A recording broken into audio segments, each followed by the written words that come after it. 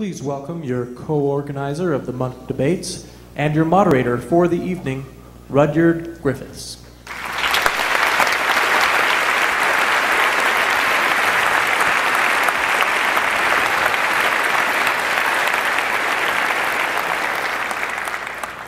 Well, welcome to Toronto, Canada for the Munk Debate on Religion in association with the BBC and Intelligence Squared. I'm Rudyard Griffiths, and it's my privilege to be your moderator tonight. I want to begin by welcoming the worldwide audience of the British Broadcasting Corporation, some 240 million people that will have access to this debate through the BBC World Service, BBC Online News, and BBC World News. It's just a fabulous opportunity to bring this debate to a truly global audience. I also want to welcome the tens of thousands of people watching this debate live and archived on monkdebates.com. It's terrific that they're part of this conversation too. And I also want to turn my attention to this hall, this spectacular hall, the lucky 2,700 people who are here in the flesh to listen to this debate tonight. Let it be said that on this day, thanks to the generosity of Peter and Melanie Munk, that Canada and its largest city, Toronto, is truly at the heart of the global conversation.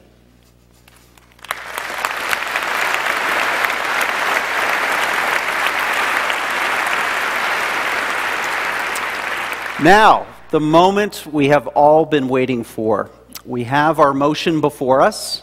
Be it resolved, religion is a force for good in the world.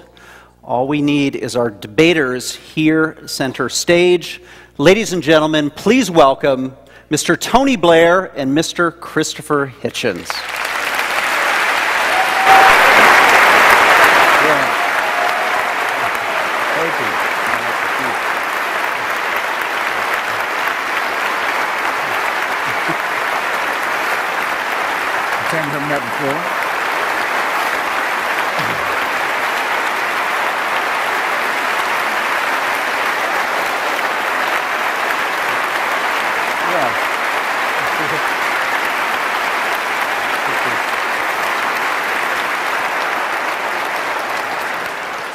Tony Blair was the Prime Minister of the United Kingdom from 1997 to 2007.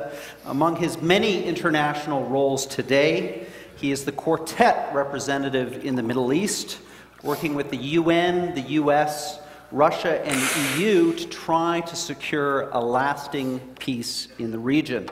After leaving politics, Mr. Blair converted to Catholicism, and he launched the Tony Blair Faith Foundation, a global initiative to promote respect and understanding among the world's major religions.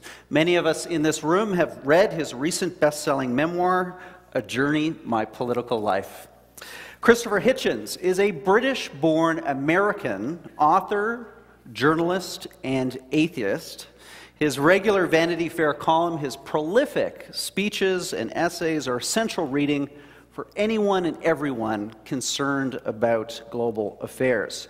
Christopher has a number of best-selling books, too. Obviously, God is Not Great, How Religion Poisons Everything, and his recently published memoir, Hitch 22.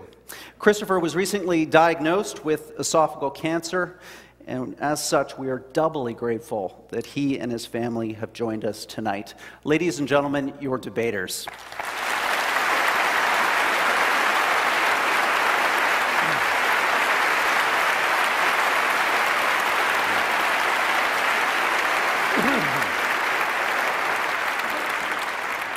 Before getting our debate underway, let me just briefly run down how the next hour and a half will unfold. Each debater has been given 7 minutes for their opening remarks for and against the motion. Next, Mr. Hitchens and Mr. Blair will confront each other head-on, so to speak, through 2 rounds of formal rebuttals. We'll then bring you, the audience, into this debate through written questions. All of you received a written question card. At any time in the debate, fill that out, pass it down the aisle for collection. I'll also be taking some questions from audience members on the stage, some of the younger audience members here. Those questions will be asked directly to Mr. Blair and Mr. Hitchens. We'll also be bringing in our online audience through a series of questions, too. The debate will conclude with short 5-minute closing statements and a second audience vote on the motion.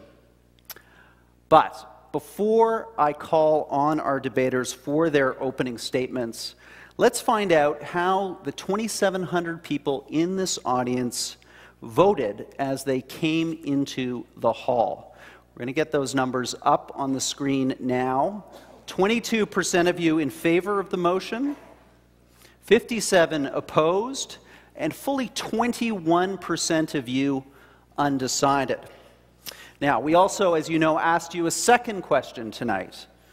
We asked you, depending on what you hear during the debate, are you open to changing your vote? Let's have those numbers too, please.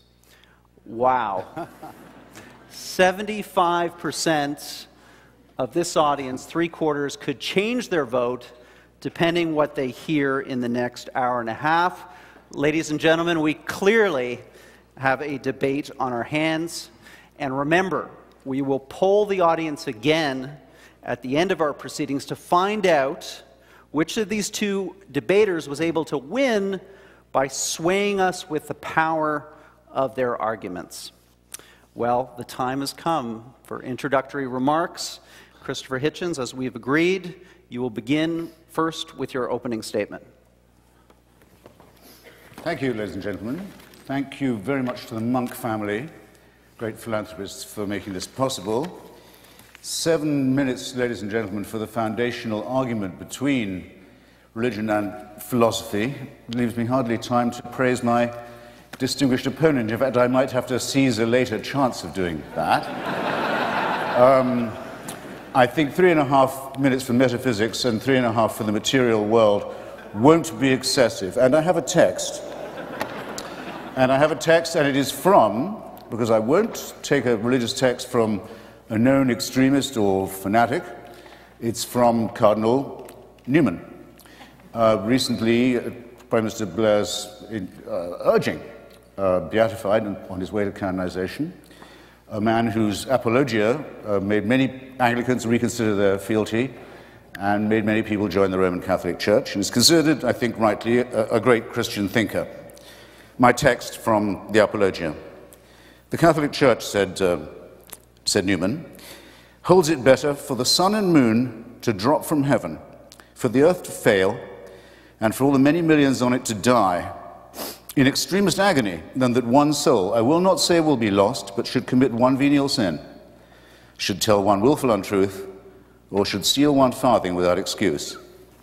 You'll have to say it's beautifully phrased, ladies and gentlemen. But to me, and here's my proposition, what we have here, and picked from no mean source, is a distillation of precisely what is twisted and immoral in the faith mentality. Its essential fanaticism, its consideration of the human being as raw material, and its fantasy of purity. Once you assume a creator and a plan, it makes us objects in a cruel experiment whereby we are created sick and commanded to be well. I'll repeat that. Created sick and then ordered to be well. And over us to supervise this is installed a celestial dictatorship, a kind of divine North Korea. Greedy, exigent, I would say more than exigent, greedy for uncritical praise from dawn till dusk, and swift to punish the original sins with which it so tenderly gifted us in the very first place. However, let no one say there's no cure. Salvation is offered. Redemption, indeed, is promised at the low price of the surrender of your critical faculties. Religion, it might be said, must be said, would have to admit, makes extraordinary claims, but though I would maintain that extraordinary claims require extraordinary evidence, rather daringly provides not even ordinary evidence for its extraordinary supernatural claims. Therefore, we might begin by asking, and I'm asking my opponent as well as you when you consider your voting, is it good for the world to appeal to our credulity and not to our skepticism? Is it good for the world to worship a deity that takes sides in wars and human affairs? To appeal to our fear and to our guilt, is it good for the world? To our terror of death, is it good to appeal? To preach guilt and shame about the sexual act and the sexual relationship, is this good for the world? And asking yourself the while, are these really religious responsibilities, as I maintain they are? To terrify children with the image of hell and eternal punishment, not just of themselves, but of their parents and those they love. Perhaps worst of all, to consider women an inferior creation. Is that good for the world? And can you name me a religion that has not done that? To insist that we are created and not evolved in the face of all the evidence. To say that certain books of legend and myth, man-made and primitive, are revealed, not man-made code. Religion forces nice people to do unkind things, and also makes intelligent people say stupid things. Handed a small baby for the first time, is it your first reaction to think, beautiful, almost perfect, now please hand me the sharp stone for its genitalia that I may do the work of the Lord? No. It is, as the great physicist Steven Weinberger has very aptly put it, in the ordinary moral universe, the good will do the best they can, the worst will do the worst they can, but if you want to make good people do wicked things, you'll need religion. Now, I've got now 1 minute and 57 seconds to say why I think this is very self-evident in our material world. Let me ask Tony again, because he's here, and because the place where he is seeking peace is the birthplace of monotheism. So you might think it was unusually filled with refulgence and love and peace. Everyone in the civilized world has roughly agreed, including the majority of Arabs and Jews and the international community, that there should be enough room for 2 states, for 2 peoples in the same land. I think we have a rough agreement on that. Why can't we get it? The UN can't get it, the US can't get it, the Quartet can't get it, the PLO can't get it, the Israeli parliament can't get it. Why can't they get it? Because the parties of God have a veto on it, and everybody knows that this is true. Because of the divine promises made about this territory, there will never be peace, there will never be compromise. There will instead be misery, shame, and tyranny, and people will kill each other's children for ancient books and caves and relics. And who is going to say that this is good for the world? And that's just the example nearest to hand. Have you looked lately at the possibility that we used to discuss as children in fear? What will happen when messianic fanatics get hold of an apocalyptic weapon? Well, we're about to find that out as we watch the Islamic Republic of Iran and its party of God allies make a dress rehearsal for precisely this. Have you looked lately at the revival of Tsarism in Putin's Russia, where the black-cowled, black-coated leadership of Russian Orthodoxy is draped over an increasingly xenophobic, tyrannical, expansionist, and aggressive regime? Have you looked lately at the teaching in Africa and the consequences of it, of a church that says AIDS may be wicked, but not as wicked as condoms? That's exactly no seconds left, ladies and gentlemen. I've done my best. Believe me, I have more.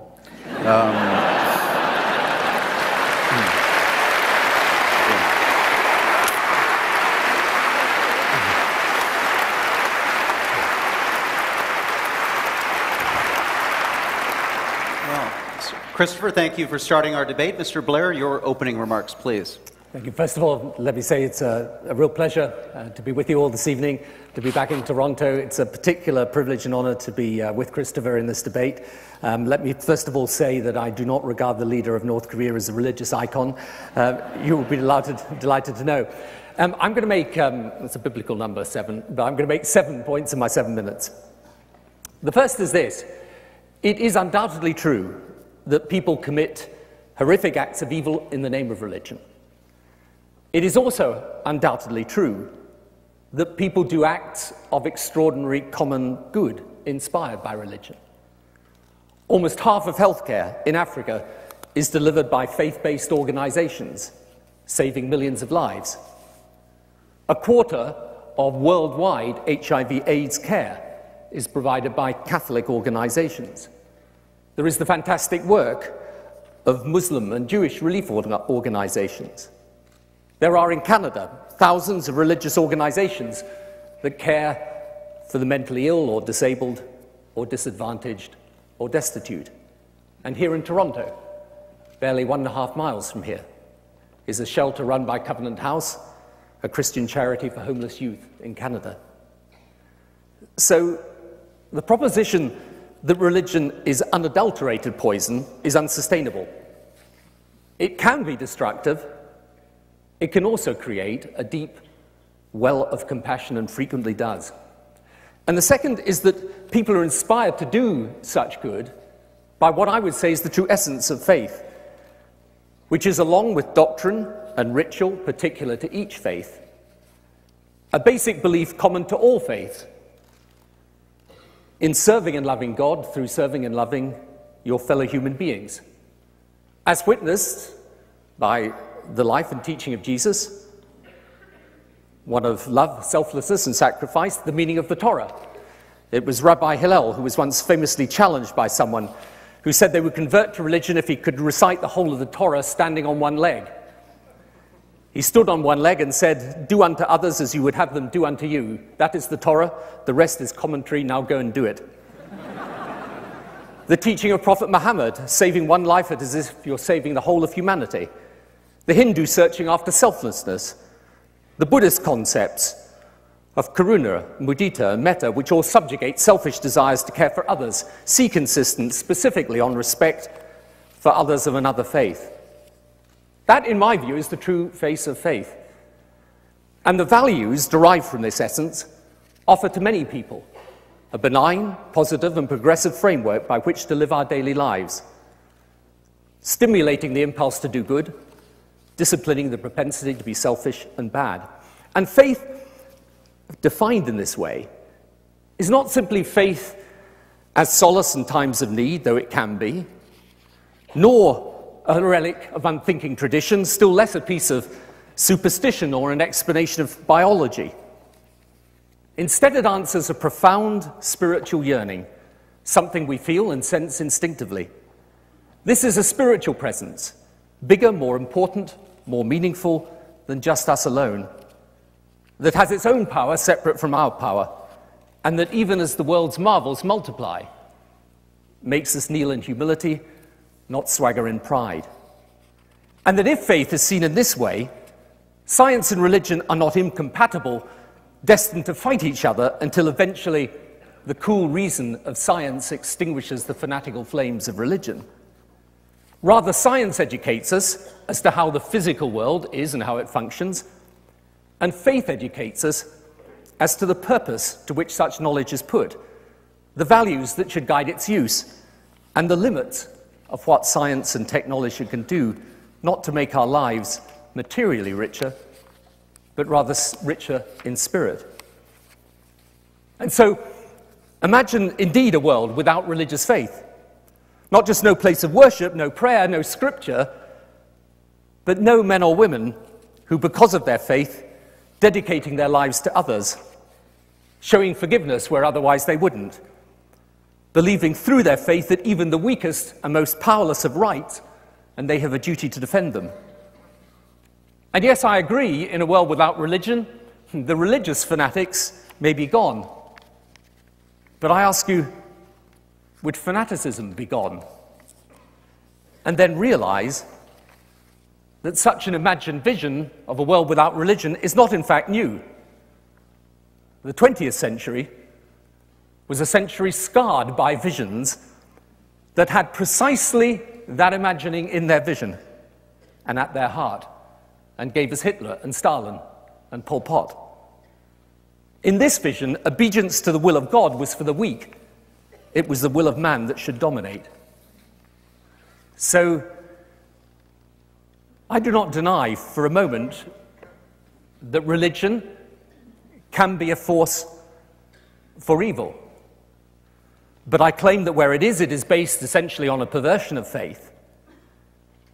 And I assert that at least religion can also be a force for good. And where it is, that it's true to what I believe is the essence of faith. And I say that a world without religious faith would be spiritually, morally, and emotionally diminished. So, I know very well that you can point, and quite rightly Christopher does, to examples of where people have used religion to do things that are terrible and that have made the world a worse place. But I ask you not to judge all people of religious faith by those people any more than we would judge politics by bad politicians. Or, indeed, journalists by bad journalists. The question is, along with all the things that are wrong with religion, is there also something within it that helps the world to be better and people to do good? And I would submit there is. Thank you.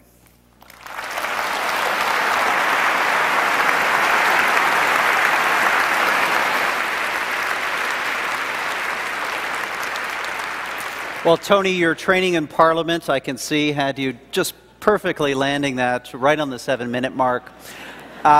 Ladies and gentlemen, we're moving into our rebuttal round, and I'd like the audience to get engaged, to applaud when they hear something that the debaters say that they like, and also to help me enforce our time limit. So when you see that clock ticking down, start applauding, and that'll move us through this in an orderly fashion.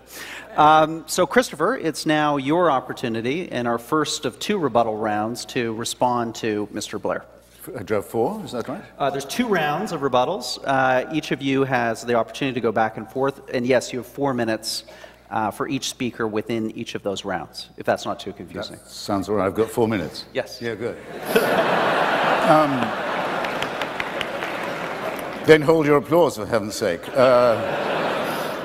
Well, now, in fairness, no one was arguing that religion should or will die out of the world.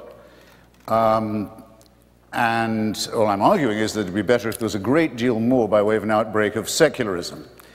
Logically, if Tony's right, I would be slightly better off, not much, but slightly better off, being a Wahhabi Muslim, or a 12er Shia Muslim, or a Jehovah's Witness than I am wallowing as I do in mere secularism. What I'm arguing, and really seriously, is what we need is a great deal more of one and a great deal less of the second. And I knew it would come up, that we'd be told about charity. And I take this very seriously. Because we know, ladies and gentlemen, as it happens, we're the first generation of people who do really, what the cure for poverty really is. It eluded people for a long, long time. The cure for poverty has a name, in fact. It's called the empowerment of women. If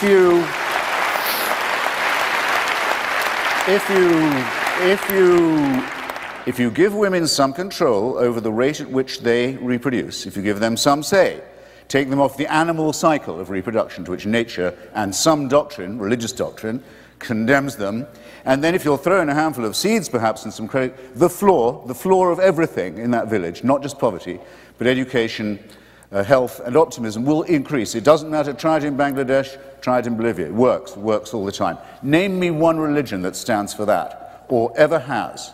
Wherever you look in the world and you try to remove the shackles of ignorance and disease and stupidity from women, it is invariably the clerisy that stands in the way. Or in the case of...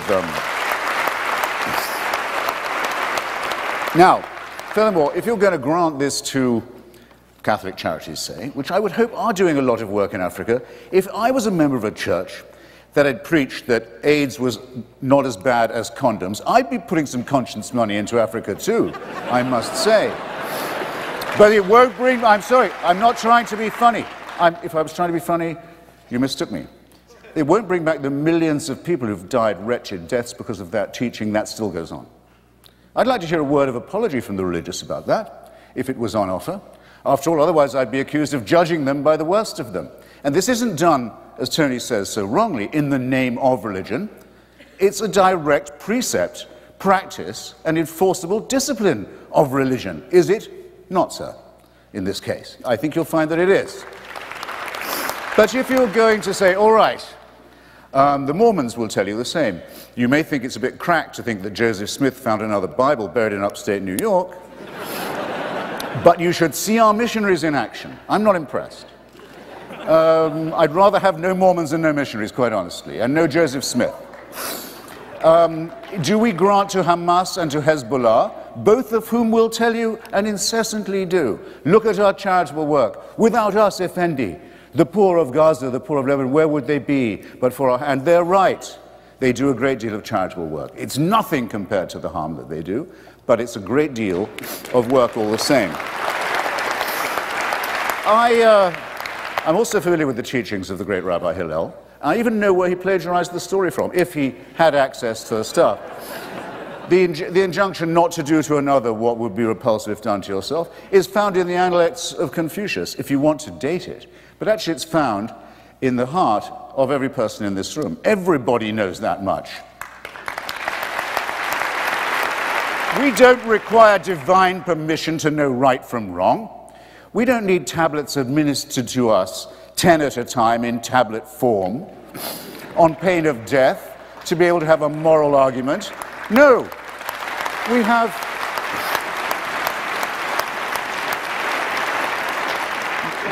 the reasoning and the moral suasion of Socrates and of our own abilities. We don't need dictatorship to give us right from wrong, and that's my lot. Thank you.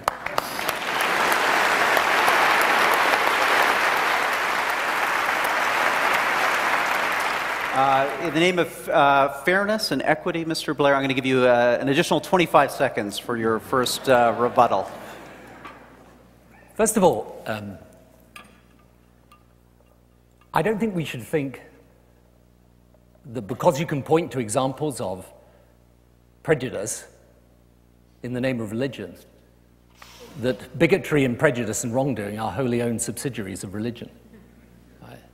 There are plenty of examples of prejudice against women, against gay people, against others, that come from outside the world of religion. And the claim that I make is not that everything the church has done in Africa is right, but let me tell you one thing it did do, and it did it whilst I was Prime Minister of the UK. The churches together formed a campaign for the cancellation of debt. They came together, they succeeded, and the first beneficiaries of the cancellation of debt were young girls going to school in Africa because for the first time they had free primary education. So I agree that not everything the church or the religious communities have done around the world is right, but I do say, at least accept, that there are people doing great work day in, day out, who genuinely are not prejudiced or bigoted, but are working with people who are afflicted by famine and disease and poverty, and they are doing it inspired by their faith. And of course it's the case that not everybody... Of course it's the case that you do not have to be a person of faith in order to do good work. I've never claimed that. I would never claim that. You know, I know lots of people, many, many people, who are people not of faith at all, but who do fantastic and decent work for their communities and for the world. My claim is just very simple. There are nonetheless people who are inspired by their faith to do good. I mean, I think of people I met some time ago in South Africa, nuns who were looking after children that were born with HIV/AIDS. Now, these are people who are working and living alongside and caring for people inspired by their faith. Is it possible for them to have done that without their religious faith? Of course. It's possible for them to have done it. But the fact is, that's what motivated them. So what I say to you is, at least look, what we shouldn't do is end up in a situation where we say, right, we've got 6 hospices here and 1 suicide bomber there, and how does it all equalize out? That's not a very productive way of arguing this. And actually, I thought one of the most interesting things that Christopher said is that we're not going to drive religion out of the world. And that's true, we're not. And actually, I think for people of faith to have debates with those who are secularists is actually good and right and healthy, and it's what we should be doing. But,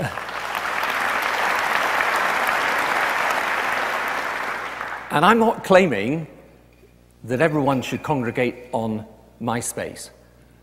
I'm simply claiming one very simple thing, that if we can't drive religion out of the world, because many people of faith believe it and believe it very deeply, let's at least see how we do make religion a force for good, how we do encourage those people of faith who are trying to do good, and how we unite those against those who want to pervert religion and turn it into a badge of identity used in opposition to others. So,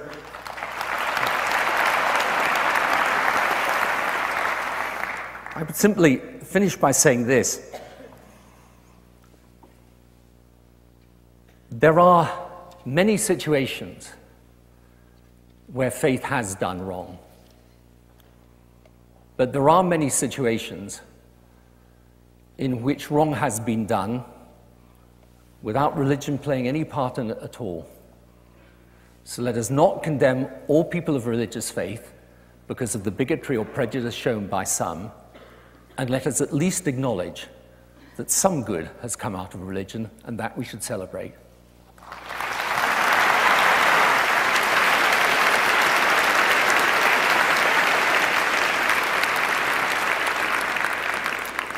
Christopher, your second rebuttal, please. I have a second one. You have a second? Oh, my God. It's an amazing test of audience tolerance. Well, all right. Well, how splendidly you notice we progress, ladies and gentlemen.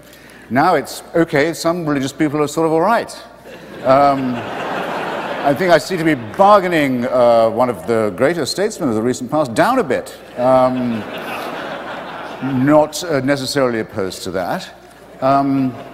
Just to finish on the charity point, I once did a lot of work with a man called Sebastião Salgado. Some of you will know him, great man, great photographer. He was the UNICEF ambassador on polio questions. I went to Calcutta with him, elsewhere. Nearly got rid of polio, nearly made it join smallpox as a disease, a thing of the past, a filthy memory, except for so many religious groups in Bengal and elsewhere, Afghanistan, West Africa, so on, telling their children, don't go and take the drops. It's a conspiracy, it's against God, it's against God's design. By the way, that argument isn't terribly new. When smallpox was a scourge, Timothy Dwight, the great divine who was the head of Yale, said taking Dr. Jenner's injection was an interference with God's design as well. That's sort of, by the way, you need something like UNICEF to get major work done if you want to alleviate poverty and misery and disease. And for me, my money will always go to organizations like Médecins Sans Frontières, like Oxfam and many others, who, strange enough, go out into the world, do good for their fellow creatures for its own sake. They don't take, they don't take the Bible along, as people do to Haiti all the time. We keep catching them doing it. Their money is being spent flat out on proselytization. It's a function of the old thing that was hand in hand with imperialism. It's the missionary tradition. They can call it charity if they will, but it doesn't stand a second look. So much on the business of doing good, except perhaps to add, since I have you for some extra minutes, that Mr. Blair and I at different times gave quite a lot of our years to the Labour Party and to the Labour movement.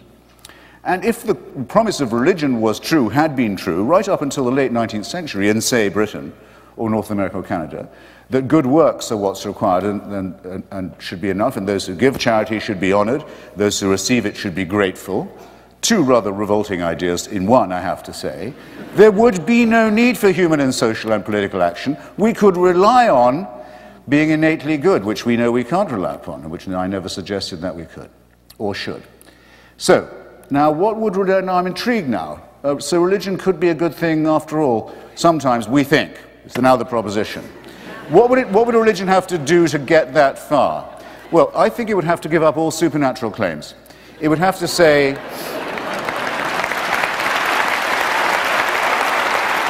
please, it would have to say, No, you are not to do this under the threat of reward, heaven, or the terror of punishment, hell. No, we can't offer you miracles. Find me the church that will say, forget all that. Faith healing, no. It would have to give that up. It would have to give up the idea of an eternal, unalterable authority figure who was judge, jury, and executioner against whom there could be no appeal, and who wasn't finished with you even when you died.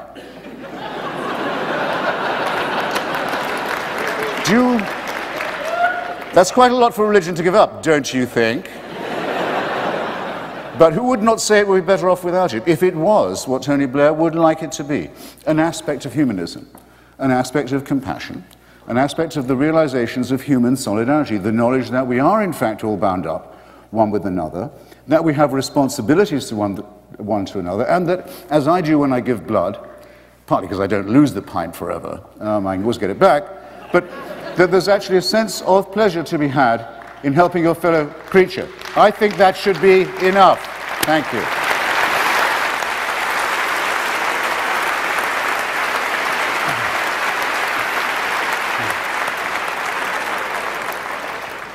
Tony, it must feel like the House of Commons all over again. I don't know, so far they're a little politer, actually.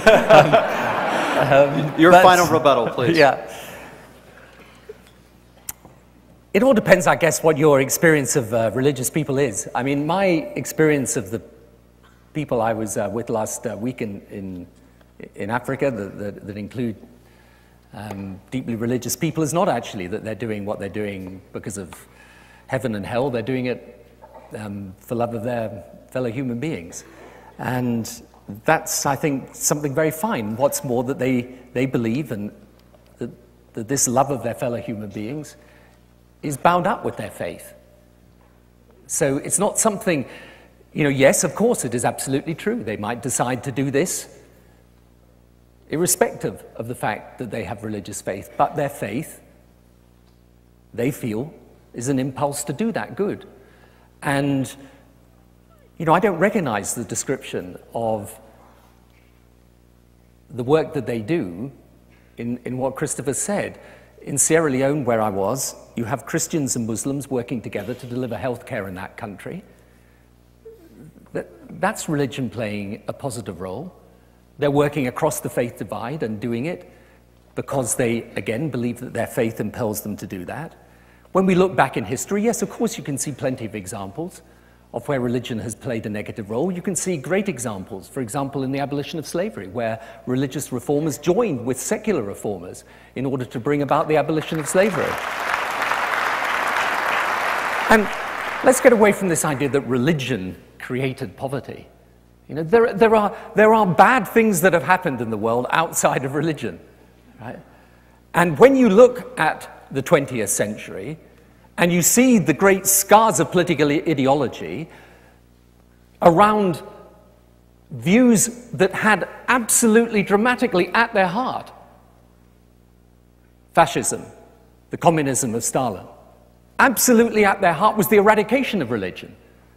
Then what I would say to you is, get rid of religion, but you're not going to get rid of fanaticism, and you're not going to get rid of the wrong in the world. So the question is,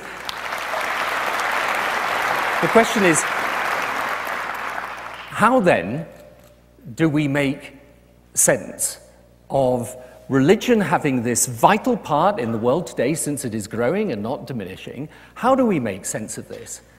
And this is where, yes, there is an obligation on the people of faith to try and join across the faith divide with those of other faiths. That's the reason for my foundation. We have people of different religious faiths. We've actually got a program where young people team up with each other of different faiths and work together in Africa on malaria, back in their own faith communities, and here in Canada. We have a schools program that allows schools to link up using the technology so that kids of different faiths can talk to each other across the world.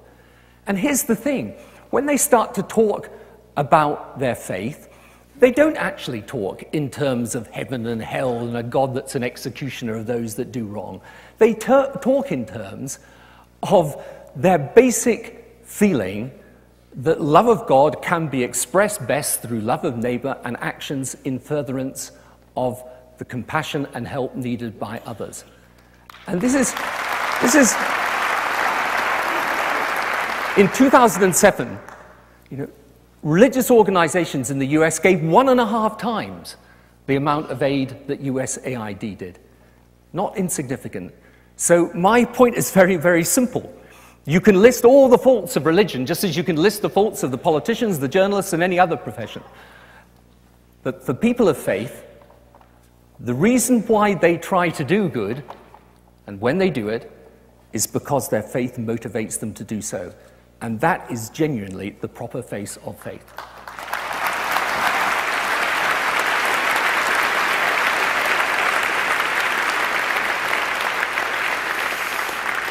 Well, gentlemen, thank you for a terrific start to this debate. The time has now come to involve you, the audience, here at Roy Thompson Hall. Those written questions have been coming in, and some have been passed on to me and our folks in the control room. Also, we're going to bring on our online audience through questions that have been debated on our discussion boards, and I'm going to take some live questions from some younger audience members here on the stage. And in that regard, Christopher, we're going to start with a question from you.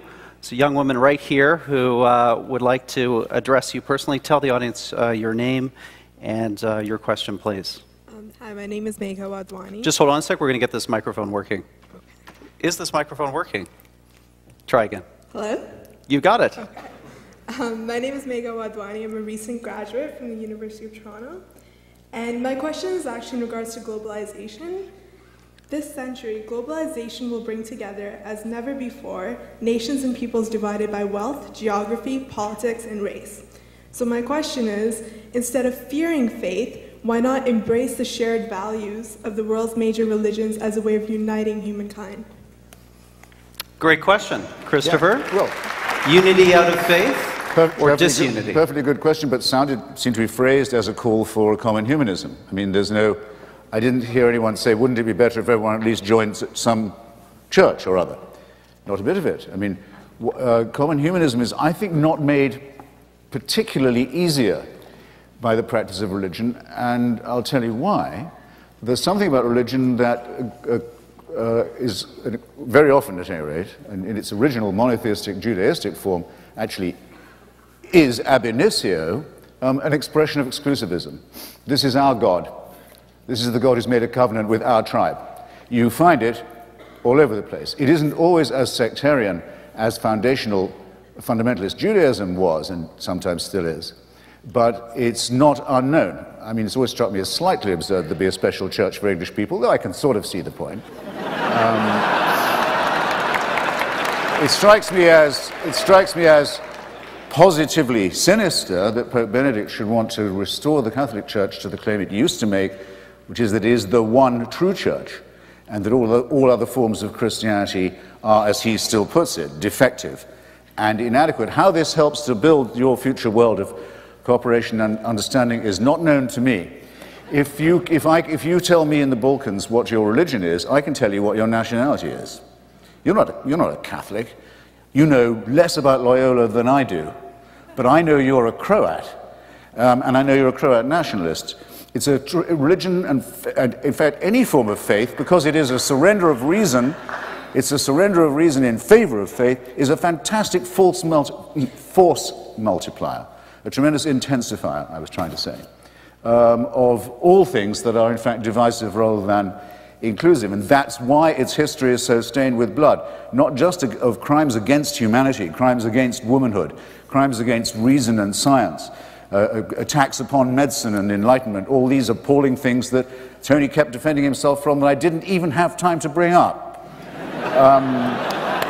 But if you just look at the way the Christians love each other in the wars of religion in Lebanon, or in former Yugoslavia, you will see that there is no conceivable way that by calling on the supernatural, you will achieve anything like your objective of a common humanism, which is, I think you're quite right to say, our only chance of, I won't call it salvation. Thank you.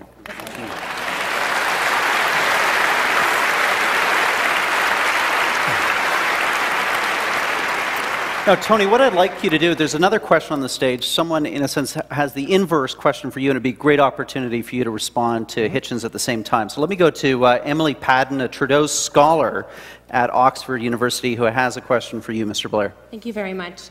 My research is in armed conflict in sub-Saharan Africa, and so the question I'd like to ask you, Mr. Blair, if I may, is how do you argue that religion is a force for good in the world when the same faiths that bind peoples and groups also deepen divisions and exacerbate conflict? Great question. To which my answer is that they can do, and there are very many examples of that.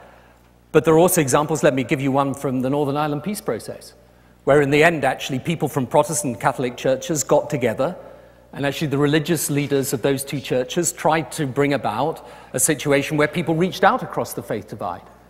And so what I would say to you is that this exclusivism is not, this type of excluding other people because they're different. Let's just nail the myth that this is solely the prerogative of religion. I'm afraid this happens in many, many different walks of life. It's not what true religion is about. True religion is not about excluding somebody because they're different. True religion is actually about embracing someone who is different. That is why, in every major religion, this concept of love of neighbor, and Christopher's absolutely right. Confucius did indeed say exactly something similar to Rabbi Hillel. Of course, Jesus said, love your neighbor as yourself. If you look at Hinduism, Buddhism, the religion of Islam, after the death of the Prophet Muhammad, Islam was actually at the forefront of science, was at the forefront of introducing proper rights for women for the first time in that part of the world. So the point is this, and this is really where the debate comes to. Christopher says, well, humanism is enough. And what I say to that is, but for some people of faith, it isn't enough. They actually believe that there is indeed a different and higher power simply than humanity. And that is not about them thinking of heaven and hell in some sort of old-fashioned sense of trying to terrorize people into submission to religion. They actually think of it as about how you fulfill your purpose as a human being in the service of others. And so, when we say, well, that could be done by humanism, yes, it could.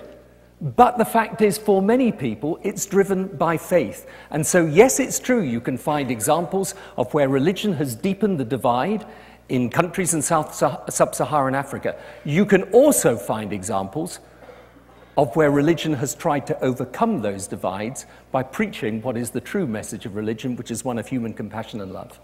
Hitchens, let's have you come back on that, because not just Northern Ireland, but Iraq, a war that you supported, religion played an important role, arguably, in the success of putting together post-invasion Iraq.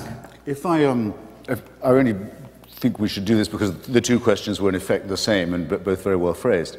And because I'd never like to miss out a chance to congratulate someone on being humorous, if only unintentionally. It's very touching for Tony to say that he recently went to a meeting that bridged a religious divide in Northern Ireland. Well, where does the religious divide come from?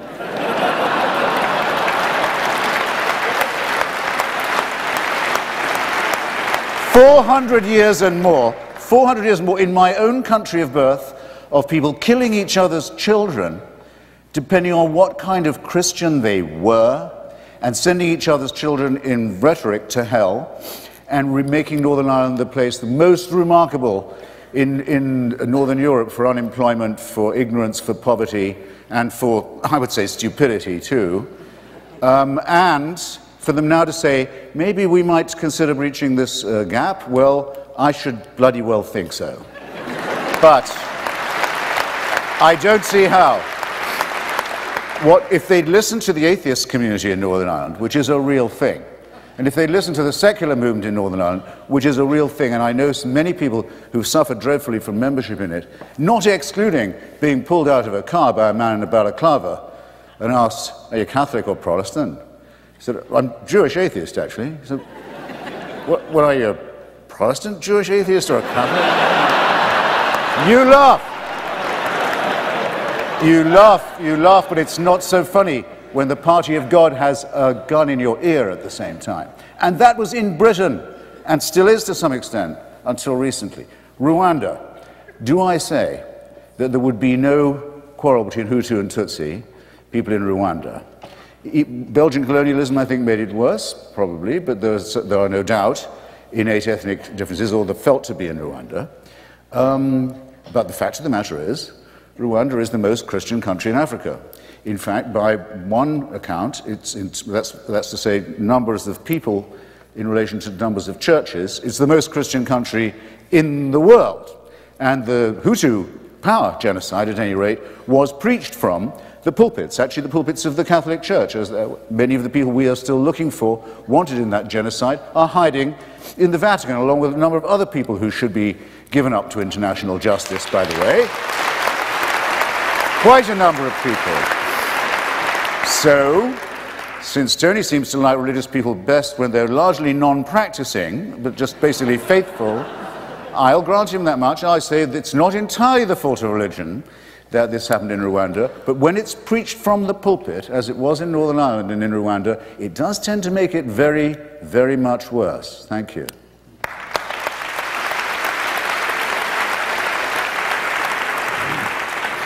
Tony, just briefly come back on that, because you were intimately involved in the search for peace in Northern Ireland, and I assume you had a very different perspective of the role that faith played in the resolution of that conflict.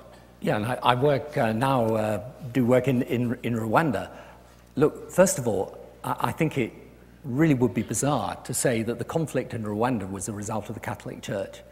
I mean, Rwanda is a perfect indicator of what I'm saying, which is you can put aside religion and still have the most terrible things happen. I mean, this was the worst genocide since the Holocaust. It was committed on a tribal basis. Yes, it's true, there were members of the Catholic Church who behaved badly in that context of Rwanda. There were also, by the way, members of the Catholic Church and others of religious denomination who stood up and protected and died alongside people in Rwanda. So, you know, and as for Northern Ireland, yes, of course, Protestant and Catholic, absolutely right, but you couldn't ignore the politics of the situation in Northern Ireland. It was to do with the relationship between Britain and Ireland going back over many, many centuries. So my point is very simple. Of course, religion has played a role, and sometimes a very bad role, in these situations, but not only religion. Yeah. And what is at the heart of this is we wouldn't dream of condemning all of politics, because politics had led to Hitler or Stalin, or indeed what has happened in Rwanda. So let us not condemn the whole of religion, or say that religion, when you look at it as a whole, is a force for bad, because there are examples of where religion has had that impact. And so I think actually Rwanda and Northern Ireland are classic examples of even the Middle East peace process. I mean, yes, I agree you can look at all the religious issues there, but let's not ignore the political issues either. And frankly, at the moment, the reason, and I can tell you this from first-hand, but I can tell you from first-hand experience, the reason we don't have an agreement at the moment between Palestinians and Israelis is not to do with the religious leaders on either side, right? It's a lot more to do with the political leaders, so it's my branch that has to take the blame for that.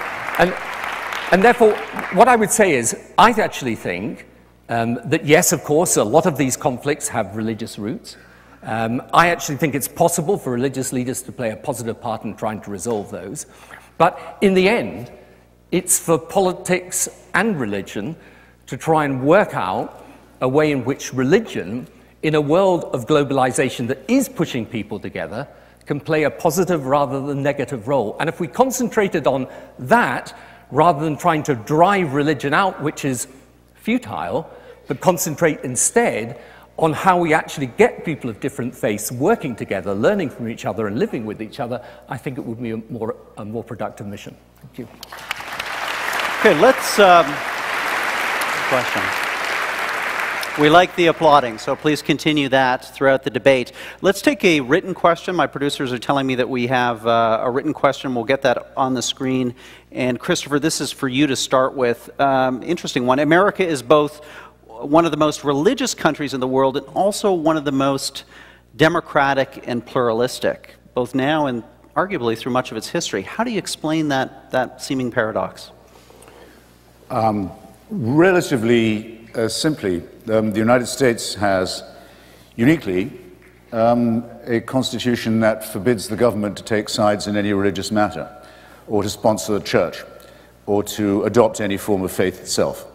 As a result of which, anyone who wants to practice their religion in America has to do it as a volunteer.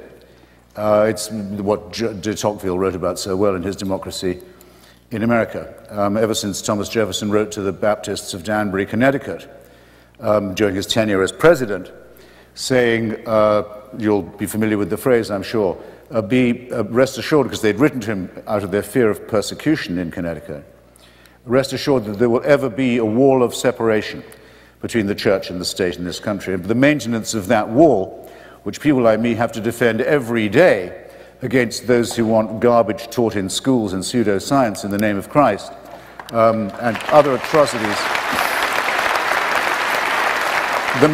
The maintenance of that wall is the guarantee of the democracy. By the way, for a bonus, can anyone tell me who the Baptists of Danbury, Connecticut thought was persecuting them?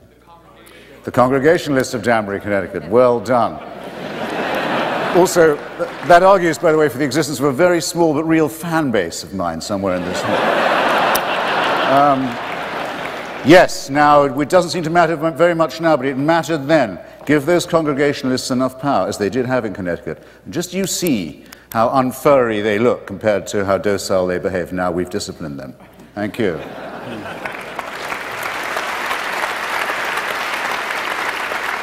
Well, Tony, let me come to you with that same question. Is it just a case of American exceptionalism, or is this balance between pluralism and faith that's been achieved in America something that you're either seeing in other parts of the world, or a model that could be exported globally? Well, I think that what most people want to see is a situation where people of faith are able to speak in the public sphere, but are not able to dictate.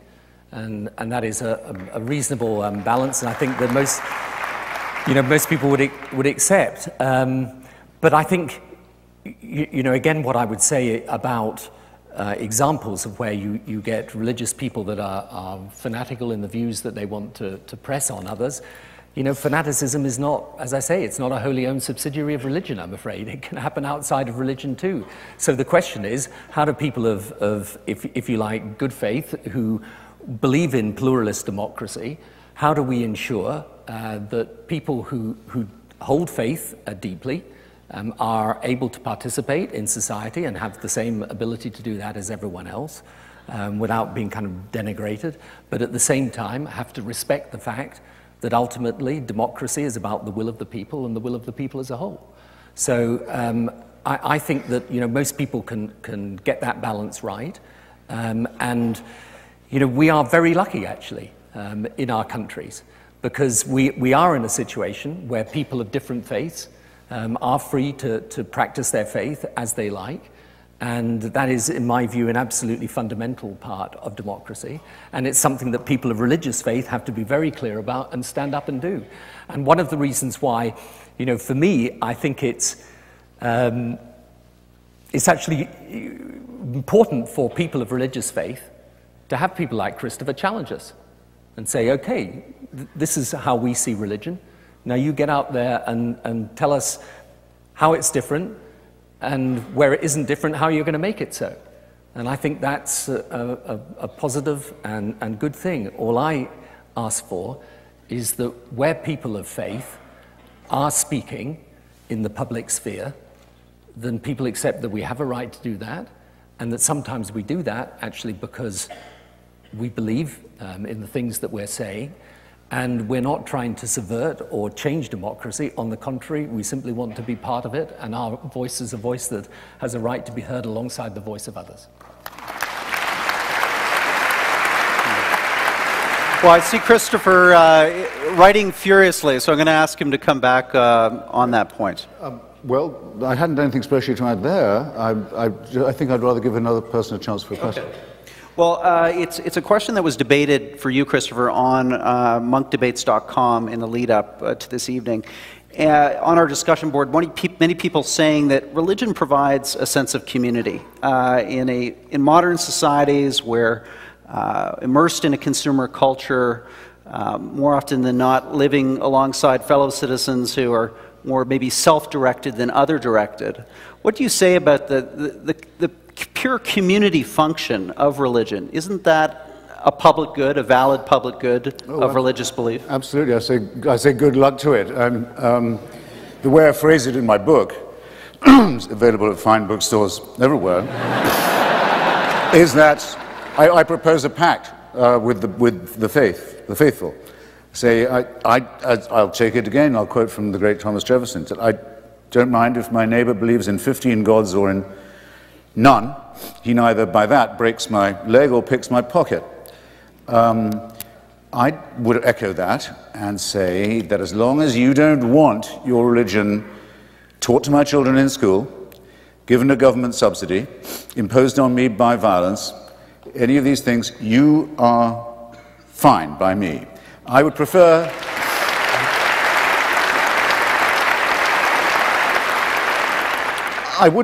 not even to know what it is that you do in that church of yours. In fact, if you force it on my attention, I will consider it a breach of that pact. Have your own bloody Christmas, and so on. Do your slaughtering, if possible, in an abattoir, and don't mutilate the genitals of your children. Because then I'm afraid it gets within the ambit of law. All right, so don't you think that's reasonably pluralistic and communitarian of me? I think it is. Why is it a vain hope on my part? Why is that? Has this pact ever been honored by the other side? Of course not. And it's a mystery to me, and I'll share it with you. If I believed that there was a savior who'd been appointed or sent by, or a prophet, appointed or sent by a God who bore me in mind and loved me and wanted the best for me, if I believed that, and that I possessed the means of grace and the hope of glory, to phrase it like that, I think I might be happy. They say it's the way to happiness. Why doesn't it make them happy? Well, don't you think it's a perfectly decent question? Why doesn't it? Because they won't be happy till you believe it too. And why is that? Because that's what their holy books tell them. Now, I'm sorry, it's enough with saying in the name of religion. Do these texts say that until every knee bows at the name of Jesus and so on, there will be no happiness? Of course it is what they say. It isn't just a private belief.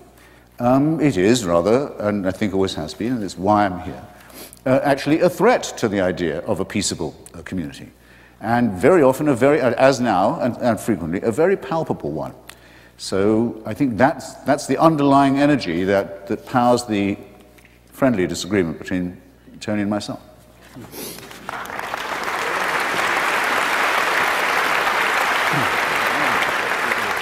Tony, would you like to come back on that topic of religion and community or move on to another question? Let's move on. Also on our website, big discussion around the topic of religion and its role in the invasion of Iraq. And Mr. Blair, the question is for you, and it's about something that many people posted about, something you said once about the interplay of religion and politics. And to quote you directly, you said, "What faith can do is not tell you what is right, but give you the strength to do it." The question being, what role did faith play in your most important decision as Prime Minister, the invasion of Iraq? I think we can nail this one pretty easily. It was not about religious faith. And, you know, one of the things that I sometimes say to people is look, the thing about religion and religious faith is if you are a person of faith, it's part of your character, it defines you in many ways as a human being. It doesn't do the policy answers, I'm afraid.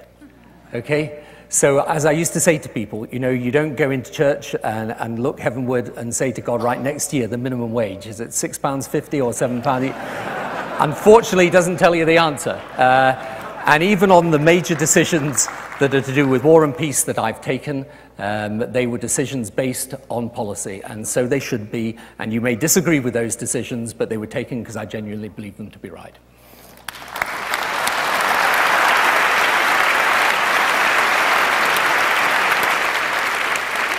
So, Christopher, the natural follow-on question to you is, how did you square the circle, or maybe you didn't, between your support for the Iraq War and, let's say, the current then-president, George W. Bush, and his very public evocation of faith in terms of his rhetoric around the invasion? Well, I don't remember. In fact, I don't think you can point out to me any moment where George Bush said he was under divine order or had any divine warrant for the intervention in Iraq. In fact, I'm perfectly certain that he might not have minded at some points giving that impression, but he wanted to give that impression about everything that he did. George Bush is someone who, as with his immediate predecessor, after various experiments in faith, ended up in his wife's church, most comfortable place for him to be. She's after all is the one who said to him, "If you take another drink, you scumbag, I'm leaving and taking the kids," which is his way of saying he found Jesus and gave up the bottle. We know this. We know this to be true. Now, like a good Methodist, I was in Methodist school for many years myself. Like a good Methodist, George Bush says the following: "I've done all I can with this argument and with this conflict. From now on, all is in God's hands." That's quite different, I think. It would have made him a perfectly good Muslim, as a matter of fact. Combination of fatalism with a slightly sinister feeling of being chosen. Anyway. No, what's striking most to the eye of those who observe the debate on what Tony Blair and I agree to call the liberation of Iraq is the unanimous opposition of the leadership of every single Christian church to it, including the President's own and now the Prime Minister's own. The Methodist Church in the United States adamantly opposed, the Vatican adamantly opposed, as it had been to the liberation of Kuwait in 1991. Not the first time in the world that a sort of sickly Christian passivity has been preached in the face of fascist dictatorship. And of course, I was very surprised by the number of liberal Jews who took the same about a regime that harbored genocidal thoughts towards them. And if it comes to that, but I'm not the arbiter of what's rational in the mind of the religious thinker, given the number of Muslims put to the sword by Saddam Hussein's regime, quite extraordinary to see the extent to which Muslim fundamentalists flock to his defense. But I don't expect integrity or consistency from those quarters. But those of us who worked with people, with Iraqi intellectuals like Kanan Makia, with the Kurdish leadership, the secular left opposition of the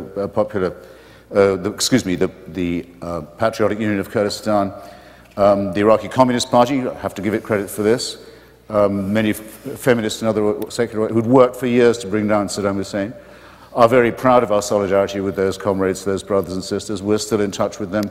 We have nothing to apologize for. It's those who would have kept a cannibal and a Caligula and a professional sadist in power who have the explaining to do. Thank you.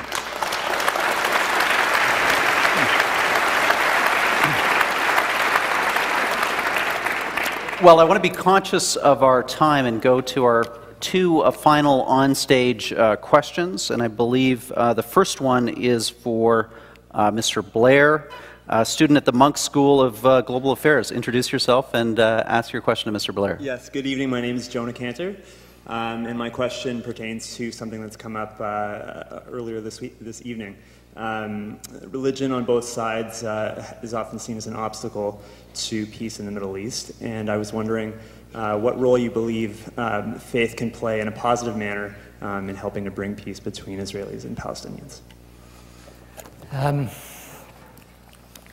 Well, I remember a few months back I was in Jericho, and when you go out from Jericho, they took me up to, we went to visit the Mount of Temptation, which is where I think they take all the politicians. And the guide that was showing us around, the Palestinian guide, he suddenly stopped at one point and he said, this part of the world, he said, Moses, Jesus, Muhammad, why did they all have to come here? And I sort of said, well, supposing they hadn't, would everything be fine? And he said, oh, probably not. But, you know, the religious leadership can play a part in this. For example, I don't think you will get a resolution of the issue of Jerusalem unless, which is a sacred and holy city to all three Abrahamic faiths, unless people of faith are prepared to try and find common ground so that they are entitled to worship in the way that they wish. And it's correct that in both Israel and Palestine, you see examples of religious fundamentalism and people espousing and doing extreme things as a result of their religion. But I can also tell you that there are rabbis and people of the Muslim faith on the Palestinian side who are desperately trying to find common ground and ways of working together. And I think, you know, part of the issue, and the reason indeed for me starting my faith foundation, is that we can argue forever the degree to which what is happening in the Middle East is a result of religion or the result of politics. But one thing is absolutely clear, that without those religious faith playing a positive and constructive role, it's going to be very difficult to reach peace. So my view, again, and I think this is in a sense one of the debates that underlies everything we've been saying this evening, is if it is correct that you're not going to simply eliminate religion, you know, you're not going to drive religion out of the world, then let's work on how we make those people of different faiths, even though they believe that their own faith is the path so they believe to salvation, how they can work across the faith divide in order to produce respect and understanding and tolerance. Because believe it or not, amongst all the examples of prejudice and bigotry that Christopher quite rightly draws attention to, there are also examples of people of deep religious faith, Jewish, Muslim and Christian, who are desperately trying to search for peace, and with the right political will supporting that, who would play a major part in achieving peace. So I agree, a religion has to one degree created these problems, but actually people of different religious faiths working together can also be an important part of resolving these problems. And that's what we should do, and it's what we can do, and in respect of Jerusalem, it is absolutely imperative that we do.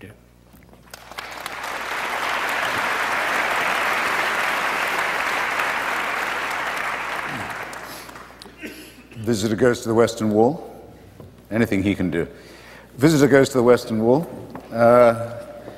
sees a man tearing at his beard, banging his head on the wall, shoving messages into it at the rate of knots, wailing and flailing, watches with fascination. When the guy finally breaks off, says, "Excuse me, I couldn't help noticing you were being unusually devout in your addresses to the wall, to the divines. Do you mind if I asked you what you were praying for?" He said, "I was praying that there should be peace, that there should be mutual love and respect between all the peoples in this area." And he said, "And what do you think?" says the visitor. Says, "Well, it's like talking to the wall."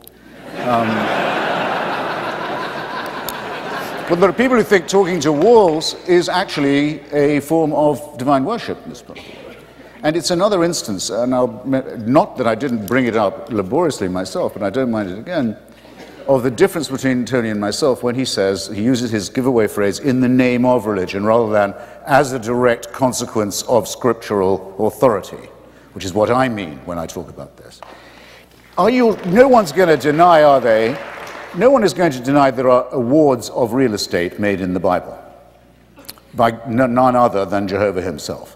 That land is promised to human primates over other human primates in response to a divine covenant.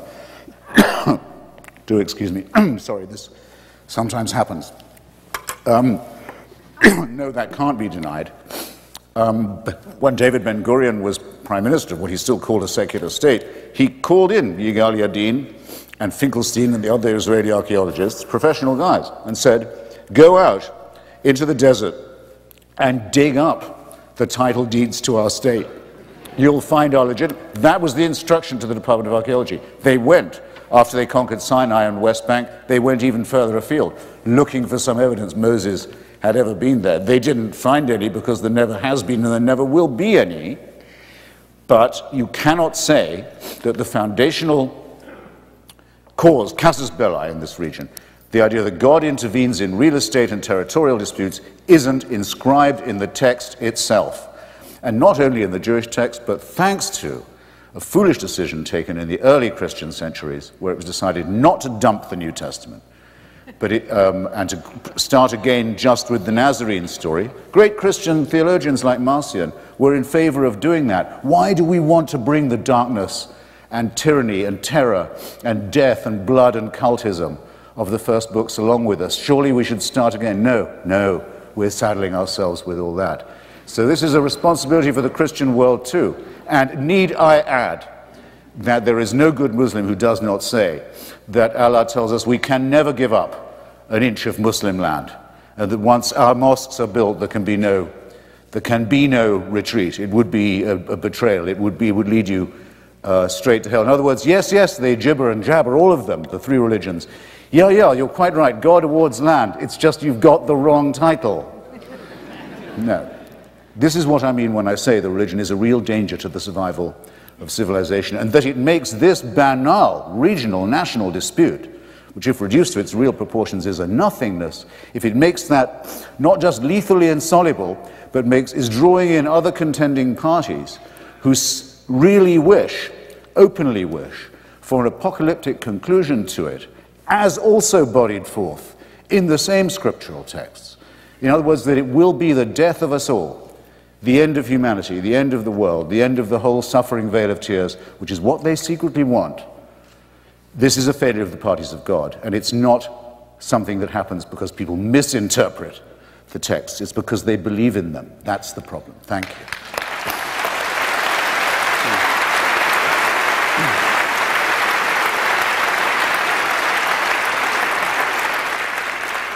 Tony, would you like a quick rejoinder, or can I move on to our final question for this session? Whichever you like. Well, great. We have I think, the perfect final question. And it's from another student at the Munk School for Global Affairs, Dana Wagner. Where are you, Dana? Here you are. A big part of this issue is our inability to stand in another's shoes with an open mind to understand a different worldview. In this regard, can each of you tell us which of your opponent's arguments is the most convincing? Thank you.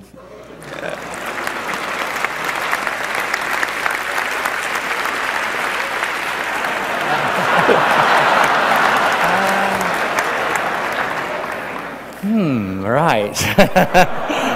Now, this definitely never happened in the House of Commons. I think that the most convincing argument is, and the argument that people of faith have got to deal with, is actually the argument that Christopher's just made, which is that the bad that is done in the name of religion is intrinsically grounded in the scripture of religion. Right? That is the single most difficult argument. And since I've said it's a really difficult argument, I suppose I better give an answer to it.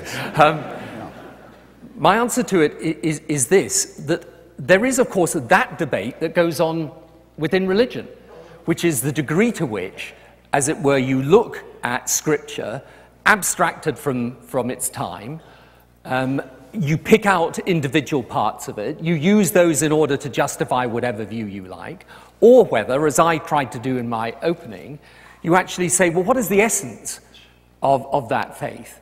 And what is the essence of Scripture? And of course, then what you realize is that, yes, of course, if you believe as a Muslim that we should live our lives according to the 7th century, then you will end up with some very extreme positions.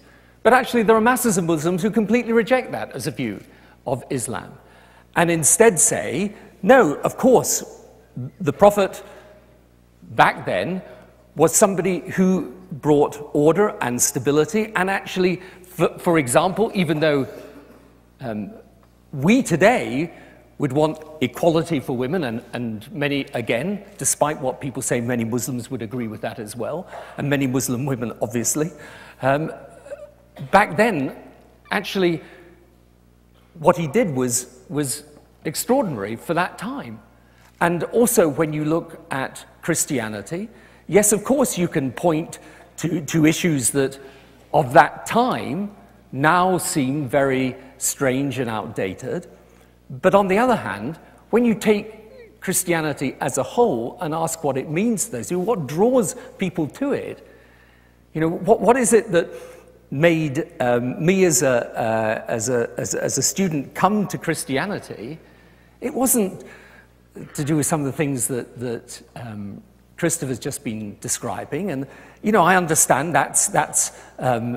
there are those traditions within religion. I understand that. I accept that. I see how people look at certain parts of Scripture and draw those conclusions from it, but it's not what it means to me. It's not the essence of it. The essence of it is through the life of Jesus Christ is a life of love and selflessness and sacrifice, and that's what it means to me. And so I think the most difficult thing for people of faith is to be able to explain Scripture in a way that makes sense to people in the modern world. And one of the things that we have actually begun recently is a dialogue called The Common Word, which is about Muslims and Christians trying to come together and through Scripture find a common basis of cooperation and mutual respect. So, yes, it is a difficult argument. That is the most difficult argument. I agree. But I also think there is an answer to it. And I think one of the values, actually, of having a debate like this, and in a sense having someone making that point as powerfully as Christopher has made it, is that it does force people of faith to recognize that we have to deal with this argument, to take it on, and to make sure that not just in what we are trying to do, but in how we interpret our faith, we are making sure that what I describe as the essence of faith, which is serving God through the love of others, is indeed reflected not just in what we do, but in the doctrines and the practice of our religion.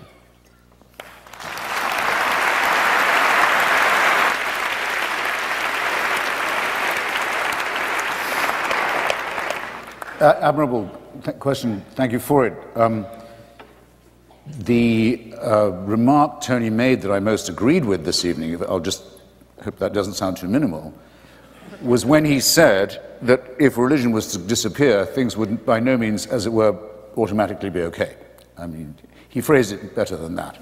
But it would be what I regard as a necessary condition, would certainly not be a sufficient one. And anyway, religion won't disappear. I just think the hold of it on people's minds can be substantially broken and domesticated. He's quite right about that, of course.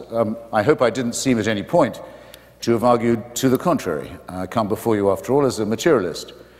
If we give up religion, we discover what actually we know already, whether we're religious or not, which is that we are somewhat imperfectly evolved primates on a very small planet in a very unimportant suburb of a solar system that is itself a negligible part of a very rapidly expanding and blowing apart cosmic phenomenon.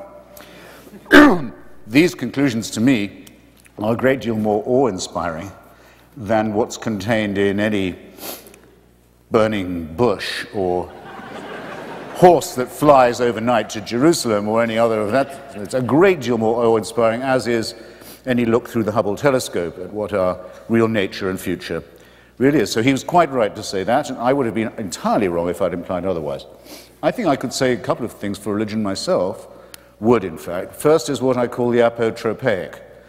We all have it, the desire not to be found claiming all the credit.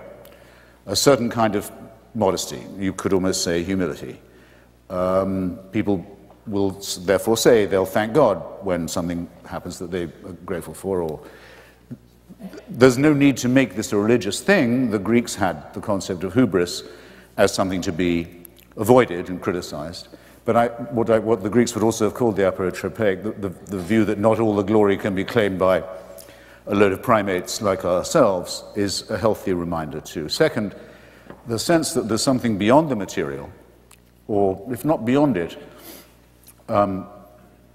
not entirely consistent materially with it is, I think, a very important matter. What you could call the numinous, or the transcendent, or at its best, I suppose, the ecstatic. I wouldn't trust anyone in this hall who didn't know what I was talking about. We know what we mean by it when we think about certain kinds of music, perhaps. Certainly the relationship, or the coincidence, but sometimes very powerful, between music and love. Landscape, certain kinds of artistic and creative work that appears not to have been done entirely by hand. Without this, we really would merely be primates. I think it's very important to appreciate the finesse of that, and I think religion has done a very good job in enshrining it in music and in architecture, not so much in painting, in my opinion. And I think it's actually very important that we learn to distinguish the numinous in this way. I wrote a book about the Parthenon. I'll mention it briefly. I couldn't live without the Parthenon. I don't believe any civilized person could. If it was to be destroyed, you'd feel something much worse than the destruction of the first temple had occurred, it seems to me. But, and we've lost an enormous amount besides by way of our knowledge of symmetry and grace and harmony. But I don't care about the cult of Pallas Athena. It's gone. And as far as I know, it's not to be missed. The Eleusinian mysteries have been demystified. The sacrifices, some of them human, that were made to those gods are regrettable but have been blotted out and forgotten. And Athenian imperialism is also a thing of the past. What remains is the fantastic beauty and the faith that built it. The question is how to keep what is of value of this sort in art and in our own emotions and in our finer feelings, the numinous, the transcendent, I'll go as far as the ecstatic, and to distinguish it precisely from superstition and the supernatural, which are designed to make us fearful and afraid and servile, and which sometimes succeed only too well. Thank you.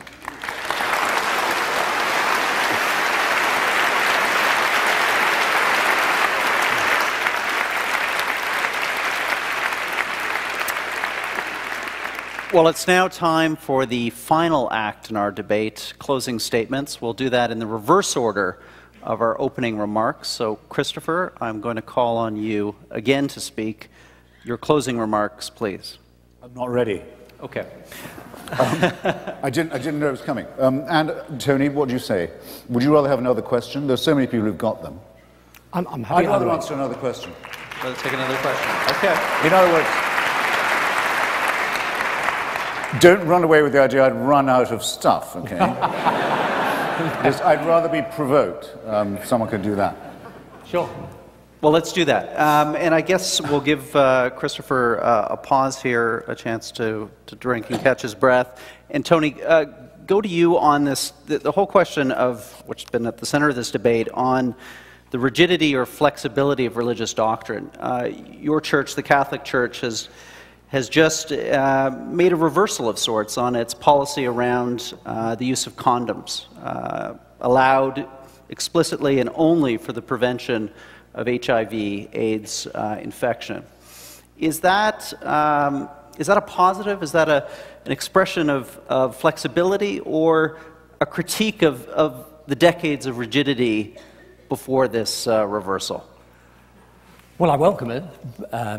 But you know, I mean, I'm one of the, I think, billion lay Catholics. So I don't, and I think many Catholics have different views on a whole range of issues upon which there is teaching by the Church. I just wanted to pick up something, if I might, that Christopher said, because I thought his discussion of the transcendent was very interesting, actually. I mean, for those of us of religious faith, we acknowledge and believe that there is a power higher and separate from human power. And in a way, what Christopher is saying is, well, I can't accept that, but I do accept there is something transcendent in the human experience, and something numinous, something even ecstatic. You see, for me, the belief in a higher power and the fact that we should be obedient to the will of that power, not simply our own will, I don't regard that as putting me in a position of civility, is not the word I would use. I would use the word obligation. And, you know, it is of course absolutely true that when I can point to any of the acts that I say are inspired by religious faith, you can say, well, they could easily have been inspired by humanism. But I think that for those of us that are of faith and do believe that there is something actually more than simply the human power, this does give you, I think, a humility. It's not all that can give you a humility, but it does. I think, and I have witnessed this myself, I remember, actually again to refer to Northern Ireland, when I met some of the people who were the relatives of those who died in the Omagh bombing, which came actually after the Good Friday Agreement and was the worst terrorist attack in the history of Northern Ireland. And I went to visit the relatives of the victims, and I remember a man saying to me that who had lost his loved one in the bombing, saying to me, you know, I have prayed about this, and I want you to know that this terrible act should make you all the more determined to reach peace and to not stop your quest for peace. And it is completely true that, of course, he could have come to such an extraordinary, and I would say transcendent view of forgiveness and compassion without religious faith. But it was what led him to that. And so I think you can't ignore the fact that for many of us, actually religious faith is what shapes us in this direction, and not because we are servile or base our religious faith on superstition or contrary to reason, indeed, which is why I've never seen a contradiction between Darwin and being someone of religious faith. But we do genuinely believe that it impels us in a way that is different and more imperative, in a sense, than anything else in our lives. And, you know, in a way we wouldn't be being true to ourselves unless we admitted that. So that doesn't mean to say that someone who is of no religious faith couldn't be just as good a person, and that is, I do not claim for an instant that anybody who is of religious faith is in some way a superior or better person than someone who isn't. But I do say that religion can and does, in the lives of millions, actually hundreds of millions, in fact billions of people, does give them an impulse to be better people than otherwise they would be. I would ask for your closing statement. 5 minutes for your closing statement each. Yep. So now on to our closing statements. Christopher, you will begin. Okay. You have 5 minutes on the clock. I think a way I might do it, actually, is by commenting on what Tony just said, because he succeeded in doing what I had hoped I might get him to do earlier, which is to allow me to drive him back onto the territory of metaphysics, with which I began, because we did need to transcend that, and thus to get beyond questions like, well, are religious people good, are they bad, and other things that are very important. Does religion make them behave better or worse, and so forth. I'll give you, and I'll challenge Tony on an example. I mentioned earlier our attachment to the labor and socialist movement in our lifetimes. For a very long time, we had in that movement a challenger, apparently from the left, the communist movement, which has only been dead a very short time now. It actually hasn't died everywhere yet, and which said it had a much more comprehensive and courageous and thoroughgoing answer than we did to the problems created by capitalism and imperialism and other things, and really proposed a fighting solution. And if I was to point to you the number of heroic people who believed in that, and the number of wonderful works of especially of fiction, novels and essays written by people who believed in it. You could probably, all of you, mention one of your own. If you were a Canadian, I hope they still teach about him in school, the great example of Norman Bethune, heroic doctor who went to volunteer in China during the Civil War on the communist side, did amazing work, invented a form of battlefield blood transfusion. Just one among many examples. It was the communists in many parts of Europe who barred the road to fascism in Spain and kept Madrid for many years from falling to Franco and Hitler and Mussolini. Gandhi may take credit for the Indian independence movement, too much in my view, but no one would deny the tremendous role played by the Indian communists in doing this, in helping to break the challenge, break the hold of Great Britain on their country. As a matter of fact, some people find it embarrassing to concede this, but I don't, as a supporter of it myself. The African National Congress, Nelson Mandela's party, at least half of its members of the Central Committee and the Executive were members of the Communist Party until quite recently, very probably including Mandela himself. There's no doubt about it. There was real heroism and dignity and humanism to those people, but we opposed it. We said, no, it won't work. Why won't it work? It's not worth the sacrifice of freedom that it implies. It implies that all these great things can only be done if you'll place yourself under an infallible leadership. One that, once it's made a decision, has made that decision and you are bound by it. You might conceivably notice where I'm going here. It's why many of the people, the brilliant intellectuals who did leave it, left it very often for as high reasons of principle as they joined it in the first place. And the names of their books are legion and legendary. The best known is called The God That Failed, precisely because it was an attempt at a bogus form, a surrogate of religion. But let no one say, and when the history comes to be written, no one will be able to say that it didn't represent some high points in human history. But I repeat, it wasn't worth it at the sacrifice of mental and intellectual and moral freedom. And that was the purpose of my original set of questions on the metaphysical side. Are you, consider yourselves, and consider this carefully, ladies and gentlemen, brothers, sisters, comrades, friends, are you yourselves willing, for the sake of certain elements of the numinous, perhaps for a great record of good works, as it's proposed by Tony, are you willing to say that you give your allegiance to an ultimate Redeemer? Because you're not really religious if you don't believe that there is a divine supervision involved. You don't have to believe it intervenes all the time. If you don't believe that, you're already halfway out the door. You don't need me.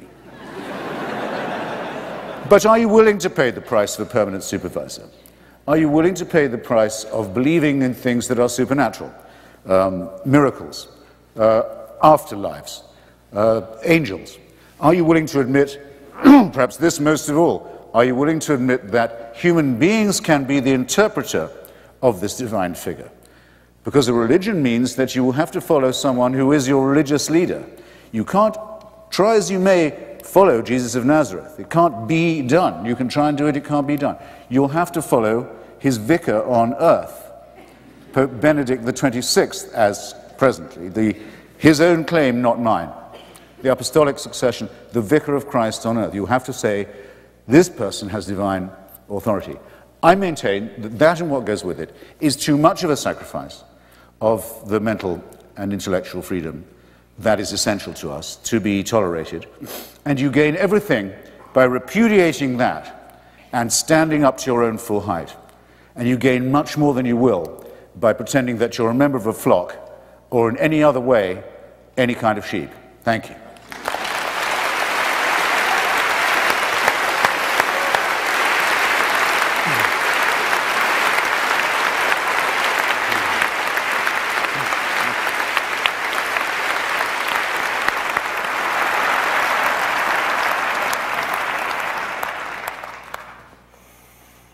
I was just, when Christopher was talking there about the times in the Labour Party together, I was just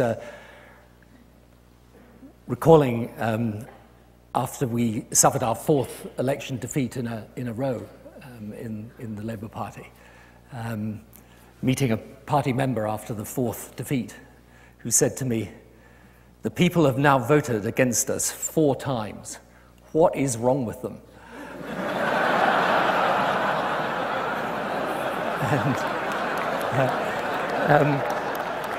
And you know, I would,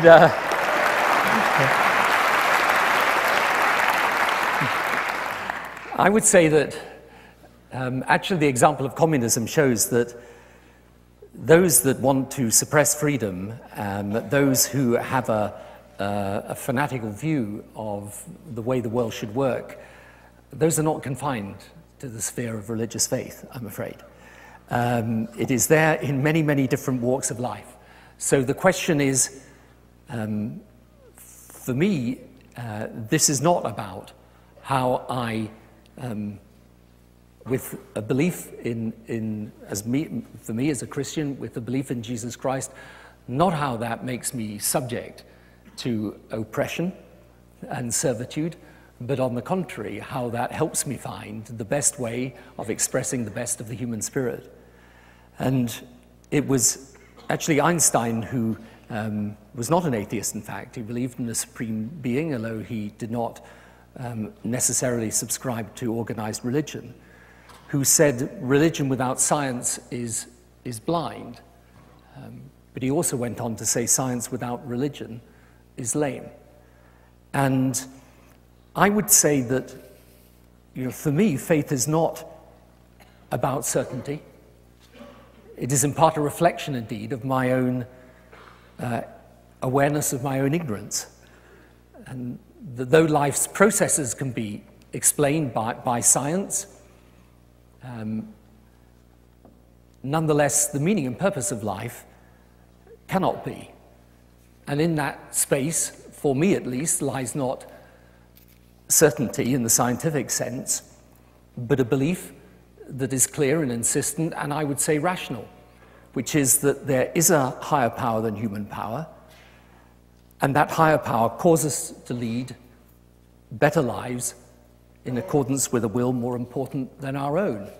Not in order that we should be imprisoned by that superior will, but on the contrary, so that we can discipline and use our own will in furtherance of the things that represent the best in human beings and the best in humanity. So I think this debate this evening has been a fascinating and I think deeply important debate about probably the single most important issue of the 21st century. I actually don't think the 21st century will be about fundamentalist political ideology. I accept it could be about fundamentalist religious or cultural ideology. And the way that we avoid that is for those people of faith actually to be prepared to stand up and to debate those people who are of none. And for those people who believe in a world of peaceful coexistence, where people do cooperate together, recognize that there are people with deeply held religious convictions and that those convictions impel them to be part of that world of peaceful coexistence, even though it is true. There are those who, in the name of religion, and indeed, as a consequence of religion, will sometimes do things that are horrific, bad, evil, and in my view, totally contrary to the true meaning of faith. So I don't stand before you tonight and say that those of us of religious faith have always done right, since that is plainly wrong. But I do say that throughout human history, there have been examples of people inspired by faith that have actually, rather than contributed to the suppression of humanity, contributed to its liberation, spiritually, emotionally, and even materially. And it is those people that I stand up for here with you tonight. Thank you.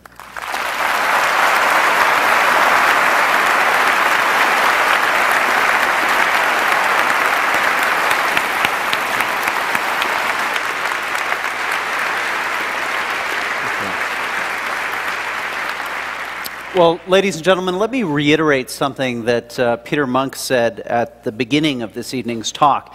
It is one thing to get up and give a set-piece speech on a subject that you're intimately familiar with. It's something quite entirely different, though, to appear at a public event, a global event such as this, to have your ideas contested and combated by someone who is every inch your peer, and to do so with the eloquence and conviction of our two debaters. So please join me in a round of appreciation